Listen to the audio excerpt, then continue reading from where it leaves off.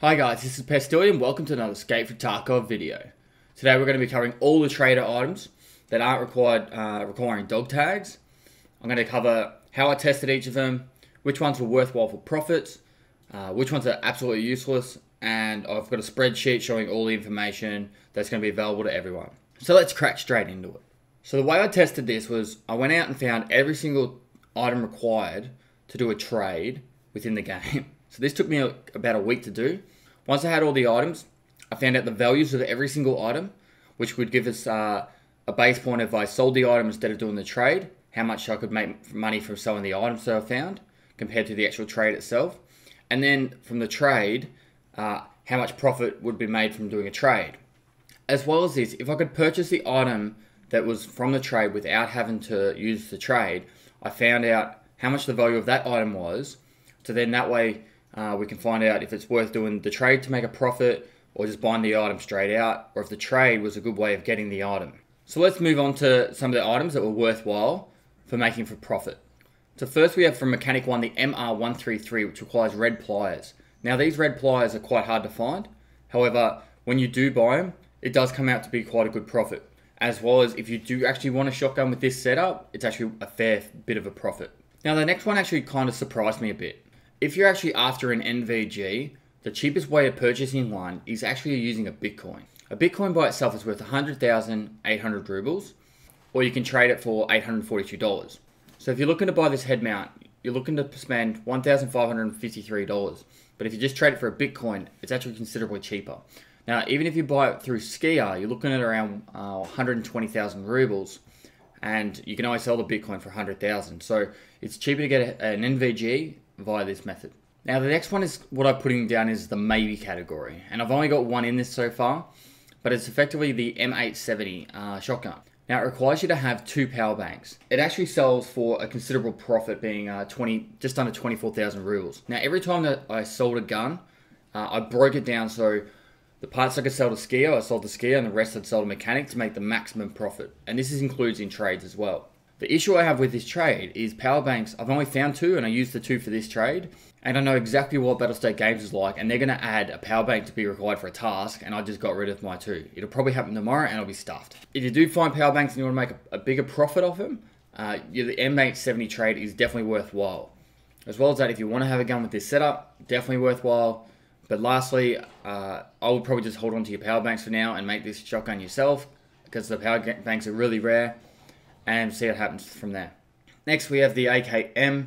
For these 4 Bitcoins, it actually isn't too bad of a trade. You don't actually make a profit anymore like you used to, but if you're actually looking for a setup like this, including a thermal scope, it does work out pretty good.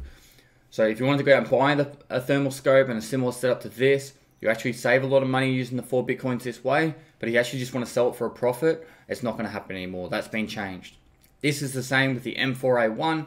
If you want to have a similar setup with an M4 and you want to get a thermal sight, this isn't actually too bad. You also do get a PMAG out of it, which means you don't have to worry about finding air filters. So I wouldn't say don't get this one. I'd probably say if you're after that kind of stuff, it's not too bad, but definitely do not buy this if you just want to sell it for a profit. You will come out just shy of a profit though, so this one's probably the closest to it. Another good trade that is definitely needed to be on this list is the weapon case. If you want to go buy a weapon case, it's going to cost you 880,000 rubles. However, if you do it for the trade, you'll get it for 705,000 rubles. So save 7 Bitcoins for a weapon case, works out better that way. You won't be able to sell it for a profit because you won't be able to sell it for 612,000, but it's still worthwhile. Now the next one's quite a simple one. An MR133 shotgun trades for an AVS Rig. Now this actually works out to be quite a good little way of making a bit of money as well as getting a free rig. So if you find a 133 shotgun in a raid, break it down, keep the receivers, trade the receivers for the rigs, and sell off the rest, and you actually make a considerable profit, around 6,000 rubles profit. So definitely worthwhile doing that if you want rigs. Yeah, you only need Peacekeeper 1, so you can do it straight away from the start of the game. And in the future, I probably will be using this for when I'm leaving a raid and I can pick up an extra couple of shotguns from scavs on the way out. This will be a nice little cheap way of getting extra money. Now with the current price drop of the MP5, this one's lost a lot of its value. However, if you wanted to collect 10 of the A2607 knives, That's the brown handle, not the grey handle. You can trade them from an MP5. Now, you'll make about 14,000 rubles profit instead of just selling the knife straight up, but it's also fun to have an MP5. So it's up to you if you want to use this one.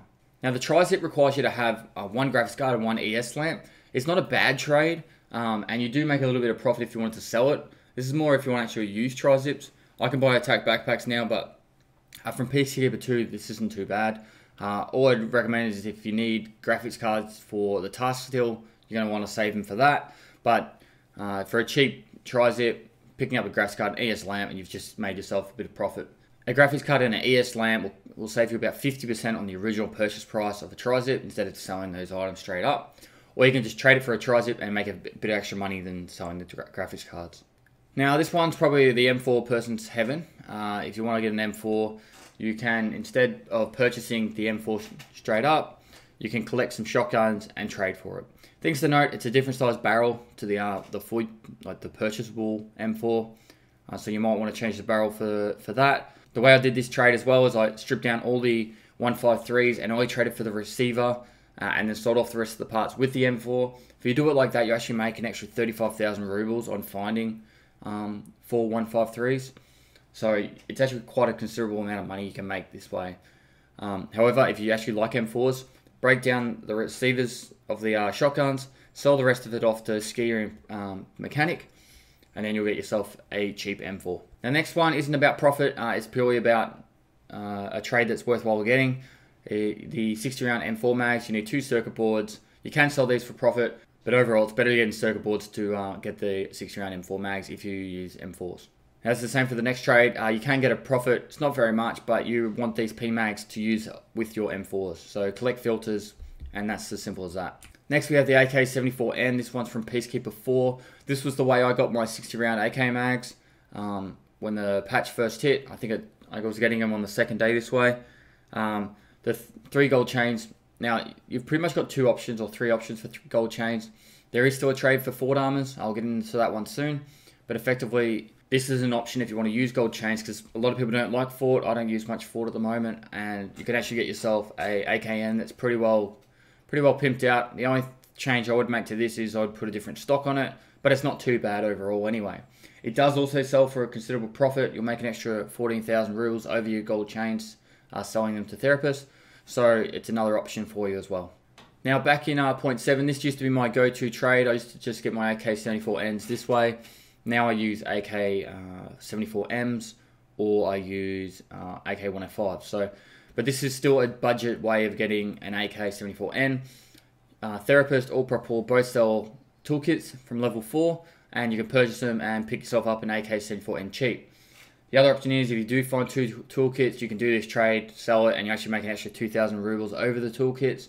But it's purely for a good way of getting a budget AK-74N. Now, the SV98, this is a really good trade if you need SV98s. It's about 40% of the price of purchasing an SV98 because the sell value of the battery and the rec bats. So it's a good way of doing that. However, you do need to find rec bats and batteries whilst in a raid. If you're still doing your wet job part 6, it's another way of getting some extra snipers. And if you do want to collect a couple of rec bats and batteries, instead of selling them to therapists, you can trade for an SV98 and make yourself an extra 16,000 rubles. So there's an option there. Okay, so this one's one of my go-to trades for when I do loot runs on interchange. I'll actually collect a fair few GM counters, and then at the end of the raid, I'll purchase these pistols and break them down and sell them because it makes you extra money. You'll actually make an extra 6,000 rubles profit from doing this. So when you have a GM counter from a raid, trade for the pistol and then sell it that way. And this goes on to our next one, which is the exact same. When I'm finding cats during the raid, I'll leave the raid and I'll trade a cat for an AKS 74UB. If you do this trade and break the silencer off the gun and separate it all, you'll make 13,000 extra rubles over a cat selling to therapist. Or I actually use these silencers and I'll find it a budget way of getting silencers because I sell the rest of the weapon anyway, and I pretty much make the same amount of money as I would have a cat. So hopefully that one was helpful. That's probably one of the biggest ones here in the list that I use. Next we have the ASVAL. Now you're not going to go into a raid and find 7 MREs and 2 GM counters to do this trade. You can just purchase these GM counters from Therapist 4 as well as the MREs from Peacekeeper 1. Now if you were to find these in a raid and then trade it for an ASVAL, you would come out a little bit on top, but this is purely in here for how to get an ASVAL. Definitely worth getting if you enjoy using ASVALs. However, the ammunition is expensive and they only use 20 round mags unless you do one of the next trades, which is for a 30 round mag. So the next trade is the 30 round mag for the ASVAL. It requires you to get 5 pliers. It sells for a very tiny profit over selling pliers directly to therapists, so don't even think about doing that. Collect your pliers to get 30 round ASVAL mags. This is probably what I would consider one of the better trades that BSG have put in, because it's about even, as well as it controls the flow of a magazine within a game. Next we have the VSS. This is probably one of those trades that you'll want to have all the air filters for if you don't want to use M4s. The horse statues are quite easy to find and you'll want to get a VSS. The downside of this is air filters are quite rare. If you do want to make an extra profit over your air filters and you don't like VSSs, this trade actually does sell for about 13,000 ruble profit. So instead of selling your air filters and horse statues to therapists, you could trade for this, make 14 grand and go that way. So next we have the Ford Armour. So this trades for 7 gold chains and actually comes out about even. It's you lose about 10,000 rubles over the gold chains.